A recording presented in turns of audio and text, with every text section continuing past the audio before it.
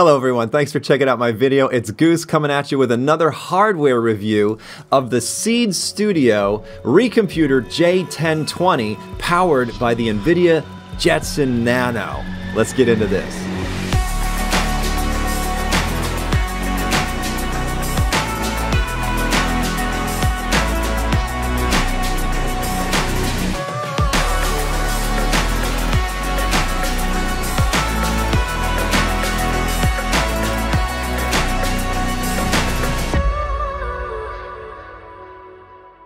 Okay everyone, welcome back. In keeping with Seeed Studio's goal of providing quality edge compute devices, today we're going to be taking a look at the reComputer J1020, which is powered by nVidia's Jetson Nano. This device is capable of running a Flux Cumulus node, and because of its small footprint and low power consumption, it's a great device to run from home. So let's take a closer look at some of the specs. Over here on the Seeed Studio's website, that's seedstudio.com. I'll leave a link in the description for this particular device. We are taking a look at the reComputer J1020, powered by the nVidia Jetson Nano. Now, if we take a closer look at the device specs, we are dealing with the Jetson Nano 4GB version, which is interesting because the minimum amount of RAM you need for a Flux node is 8GB of RAM, but an exception was made specifically for this device to encourage edge computing and decentralizing the Flux network. So this is a great way to go. And it's pretty affordable at $259. What else do we get with this module? Well, we get 16 gigs of onboard eMMC storage, but you can also use your own micro SD card. It's got a video encoder, so that means onboard graphics. I mean, for a Flux node, we don't really have a need for that video component per se, or at least maybe not yet. Who knows? With proof of useful work down the line, that could be a thing.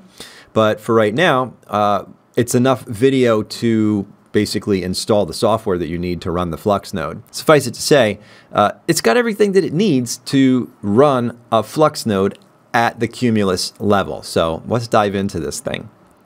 And here is the reComputer J1020 fitted with the nVidia Jetson Nano. I really love this case, guys. I think it's the same case as the Odyssey, but this one is a matte black finish, all aluminum. It's got connectors here to mount on the back of your monitor if that's what you'd like to do, or if you want to run several nodes, you can just put the top on, stack a bunch of these, and you'll be off to the races. Now let's take a look at the device itself. I really like the nVidia Jetson because these modules are built onto SODIMM chips, basically. So the compute module itself, which is fitted here with the heatsink, this is just like, you know, interchangeable. So if you're somebody who likes to tinker, you can look into other modules to enable other types of features, different types of either edge computing, AI, whatever else that you may be, machine learning, all that kind of stuff.